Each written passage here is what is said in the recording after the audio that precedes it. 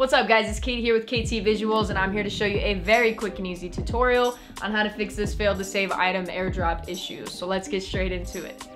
So I've been having this issue with my AirDrop from my computer to my phone. I'm sure you've had the same issue, which is why you clicked this video in the first place.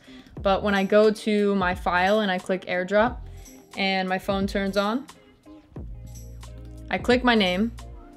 And on my computer, it says that it's sent, but then when I go to my phone, I get this thing that pops up that says AirDrop failed to save item, save to iCloud Drive instead, which I don't want to do. I just want it to go straight to my camera roll. So what you can do to fix this is actually use QuickTime. So you want to right click the file and open with QuickTime Player.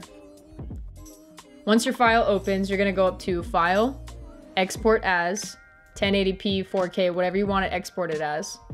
Save it.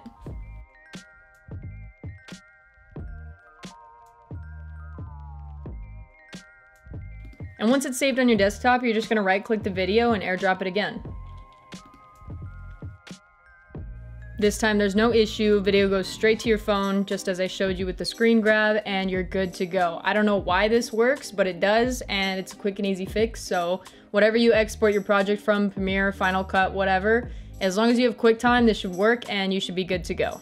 Thank you so much for watching this video. If it helped you, please give me a thumbs up and take a moment to subscribe to my channel down below. And I will be back next week with another tutorial.